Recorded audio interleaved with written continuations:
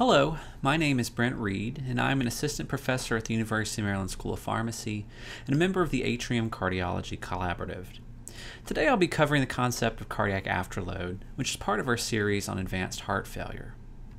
Now recall that the determinants of cardiac output are heart rate and stroke volume. And stroke volume can be further divided into its three determinants: preload, cardiac contractility, and afterload. And today we'll be focusing on afterload. Well, afterload refers to the amount of resistance the heart must pump against when ejecting blood. And a major determinant of afterload is vascular resistance.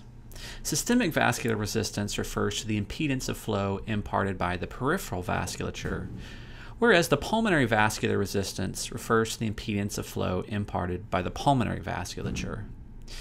Now, resistance is determined by measuring the difference in pressure, shown here as delta P, divided by blood flow. Now, in cardiovascular hemodynamics, we're concerned about the difference in pressure between the arterial and venous systems divided by blood flow.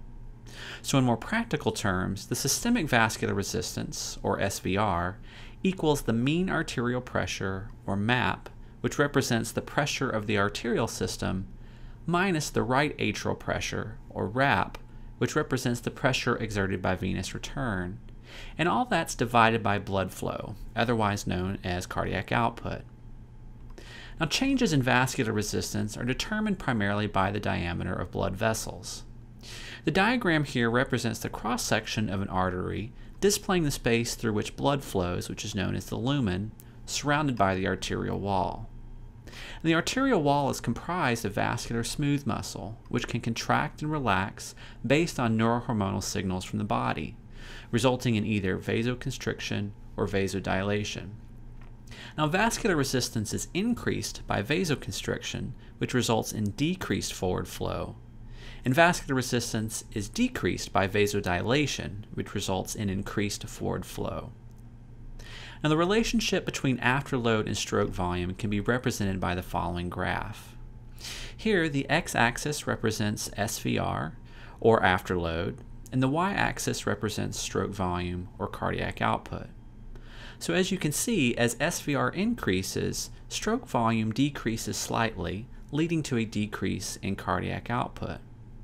Now, patients with normal cardiac function can withstand significant increases in SVR without it compromising the cardiac output. However, patients with heart failure are very sensitive to changes in SVR. And this sensitivity to SVR increases with the progression of heart failure, as shown here in a patient with severe heart failure.